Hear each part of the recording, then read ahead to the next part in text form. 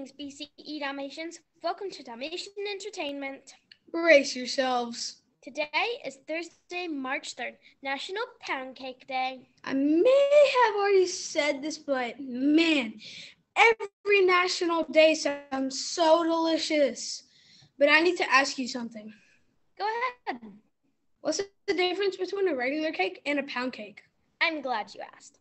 A pound cake basically has amplified taste and thickness. I'm all about those things. Time for the day in history.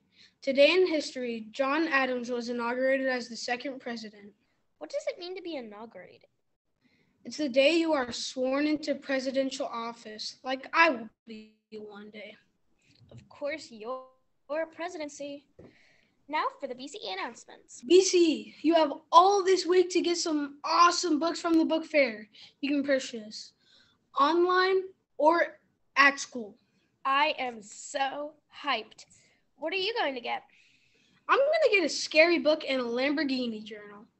Awesome. Now, let's go to the weather with Hayden.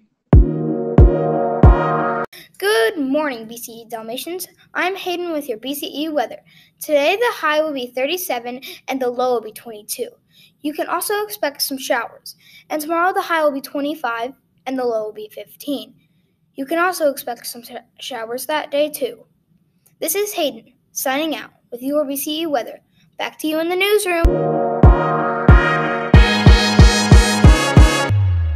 Now let's get to the quote of the day. Easton, as future president, I choose you to read the quote of the day. Okay, wherever life takes you, walk proud. What does that mean? It means to always be proud of what you've achieved. I'll be sure to walk proud entering the White House. Now time for the moment of cute.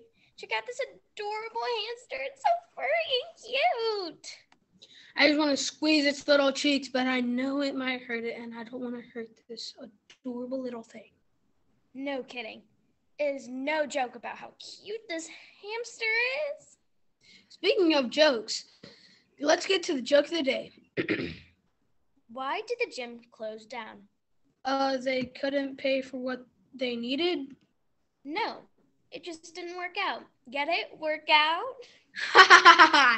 You know what? Maybe I'll run a few laps today. You should bring a coat, just in case you get cold. Good luck from the future president. Thanks, Olive. I'll run an extra lap just for you. Now signing off for BCE News, this is Olive. And this is Easton. Stay cool. Stay cooler. But most of all, stay the coolest.